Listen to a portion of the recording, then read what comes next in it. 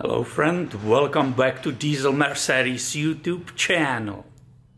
Today we have a new customer traveling from far, and therefore we have a great opportunity to film 2003. It's a Freightliner actually, Sprinter 2500.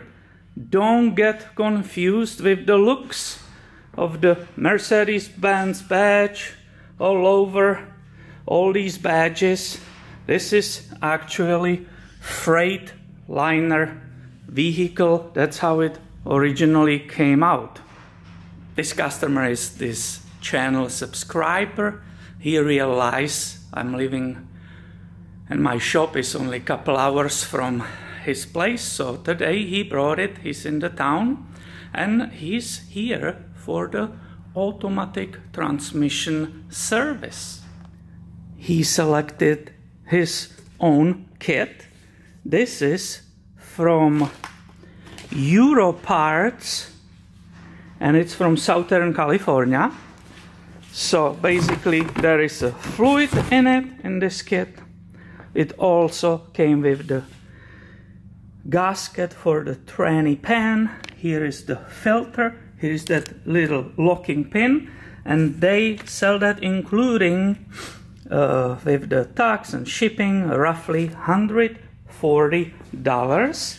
In different video on this channel I discussed and showed you how to correctly lift the Sprinters. This is a not normal vehicle. There's no way I will be using my lift and trying to lift this vehicle here. I will destroy that body. There is also some rust on it already, so you have to be very careful lifting your Sprinter. Here are the correct lift points in the front. You can see them. We will finally look underneath the hood on that beautiful turbo diesel 5-cylinder engine. This one is 2.7 liter, and you have access to the transmission from here. This will be engine oil dipstick, and here is that cap which is plugging that transmission tube. There is no dipstick. If you are new to this and you remove this plug, you just find a hole and no dipstick. Don't be alarmed, that's normal. So here, using this, you can be checking the quality and quantity of the fluid. The owner, of course, has his spare fluid here, and he owns the dipstick. It's basically Mercedes said, we will not give it to the people anymore. It will be considered service tool, so you have to buy your own. And this is how I will be working on it. Despite the fact I have a really cool lift, I cannot use it because the arms will need to be changed completely. But I would love to show you right now underneath how beautiful access we have to the transmission. On the next generation of Sprinter, there is a nightmare. Similar cross member like this, it's actually passing in this area. So I did that service on 2007 Sprinter, and that was absolutely nightmare. Now this should be very easy, except here is the warning. Do you see that famous electrical connector? This is electronic transmission, and it has electronic parts inside. You will see them in a little bit. And this is also leaking, but there is some weird area right here. Somebody was doing something weird here, so I don't know if that will give me any complication. This connector for some reason was not included in that set, but I have one in storage, so he's lucky, and I hope we will be replacing it. I will replace it, except I have a little bit doubts what this glue or what is this stuff here. This is the electric connector I was talking about. Here is for you the ordering number for this vehicle.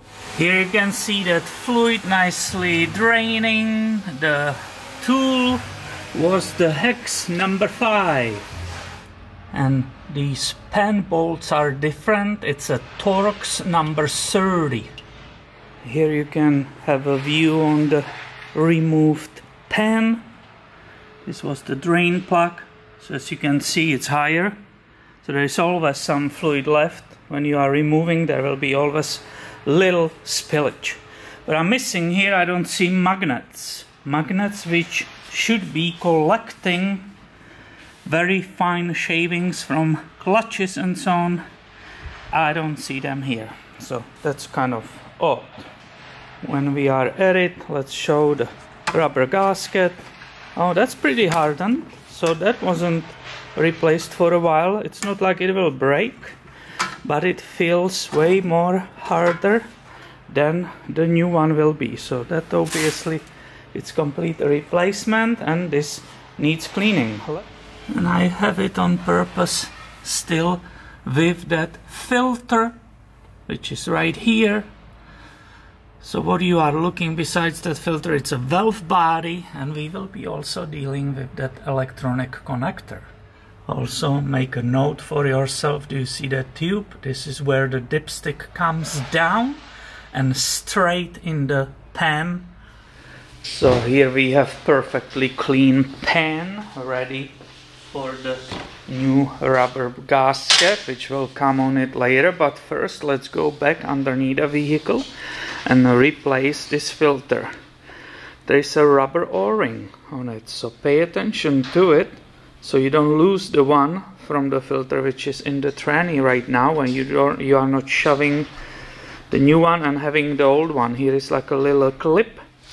To remove that old filter, you simply pull on it towards to the floor, and there will be always coming this fluid out.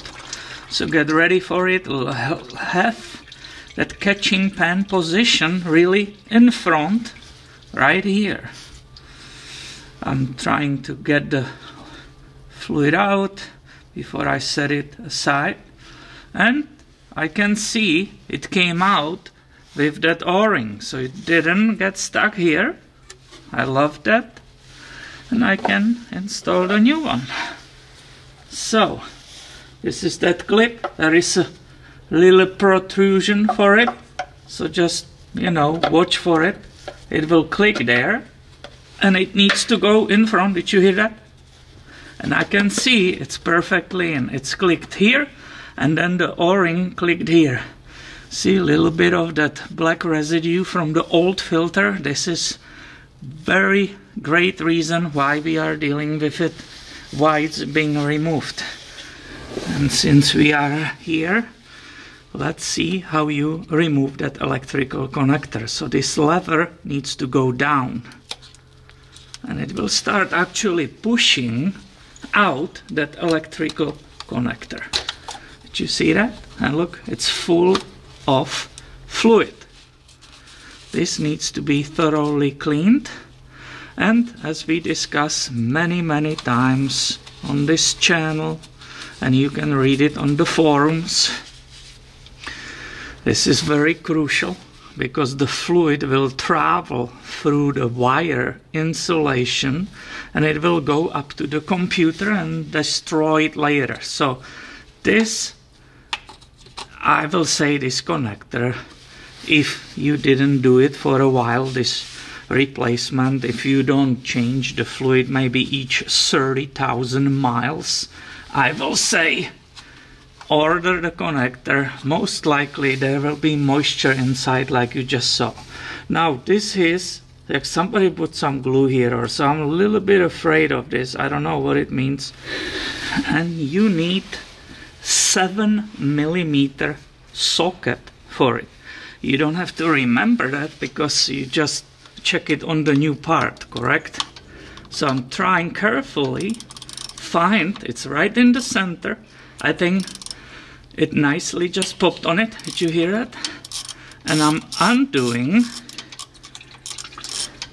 that right in center screw, or the mini bolt. It's not too long, so that should be it. And now, what I'm questioning, what is going on here, I will start carefully moving it out. Oh yeah, did you see that? And this is our problematic part. always before you will start shoving a new one in, look at this, what is this? What is happening here? What was somebody doing with it? Also, I immediately see, watch out, one O-ring came out, but if you look on the new unit, there are 2 O-rings. Where is the second one? So I have to fish it out, and here we go. I feel it right there. It's kind of pinched. So I'm not happy right here. I don't know what happened. I need to bring a mirror and look inside. So I have my mirror here, and I believe everything is good. I've looked very carefully, very gently, dried out inside, but if you ever put your fingers there, be careful not to bend the pins. And obviously you have to be extremely gentle with putting the new connector. Both O-rings in the place, they didn't fall off or anything. And roughly remember where this part was.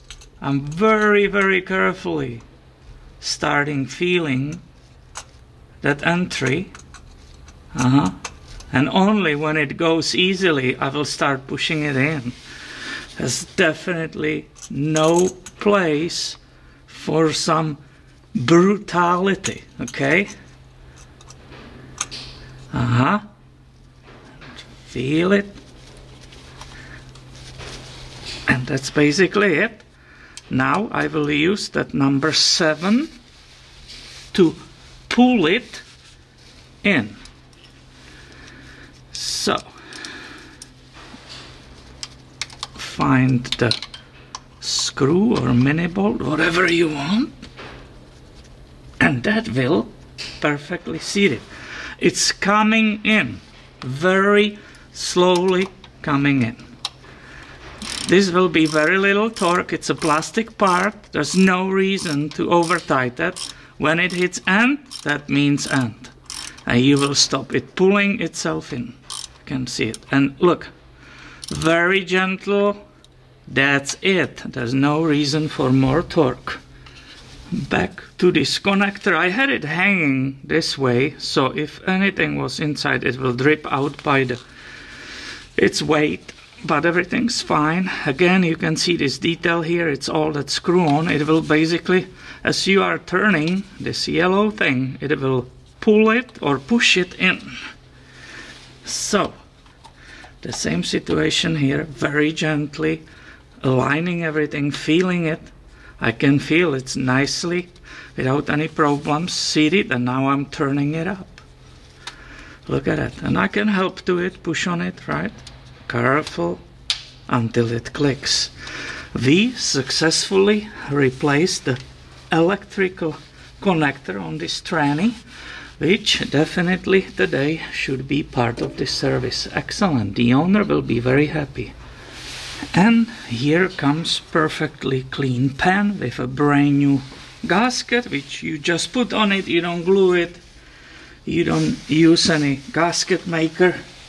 Everything I already cleaned, this seated area, but just to show it for you, for the camera. Alright, this mating surfaces needs to be perfectly clean. There cannot be any sand and so on. I have these bolts with these adapters ready here. So you might have been already, if you following the video or doing it yourself, you might have been surprised in the beginning. While removing these, you might think, oh, they weren't very tight. Well, that was a mistake, it's correct. If the tech who did this job was working correctly, I believe the torque is only 8 Newton meters, but you better recheck that. As I said, I never use torque wrench on this. I go by the feel. I did so many of these. I know what I'm expecting from it. So, you will go around. I have it ready also for the other side. And if you won't listen, and you will say, I want to have it torqued more. You will not win anything. You will not stop any leaks. Look at this. I just find out that this bolt right here is stripped. I pulled it out. It ripped its threads, and somebody torqued it too much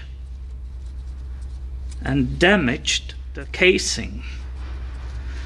So now I have to hope that I will have enough space here, right next to that connector, to find a longer bolt, and I can put a nut there. Okay. It will clear. I can see it will clear. It will catch.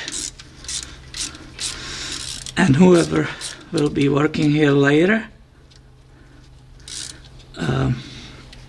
can deal with it.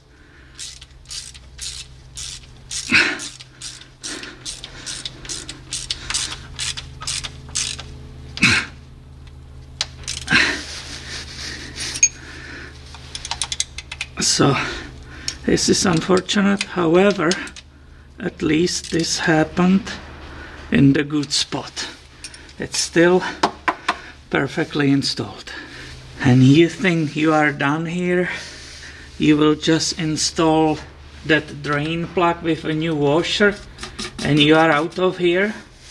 Well, if you want to do this job correctly, you cannot leave yet, because this transmission actually has access to the torque converter. The access holes are right here, and that should be drained too to make this job perfect. And I'm sorry I don't remember spec for this torque, but again, use common sense. If you don't have the torque range, just make it nice and snug. I pried off these two openings, kind of rubber covers, and what you are looking at, it's the torque converter. Now I need to put the socket on the main crank on the front of engine and start turning the engine clockwise until I will see here in that opening torque converter drain plug. Here you can see it on front of the engine main crank pulley, and the socket size it's number 27. And you will keep turning it and turning it and turning it while looking in these two openings. And as you can see in the one closer to the transmission pan, there is finally that torque converter drain plug. I will give you good advice. When you find that plug, immediately remove that ratchet and that socket from main crank, because you don't want forget it there, you will not see it, and then start up the engine. That will be a huge problem. This torque converter plug, it's also hex number 5. Always make sure that the tool goes all the way in. If there was any dirt, clean it. You don't want to strip this baby. Now carefully crack it open. There will be again very small torque on this, and now we will get more fluid out.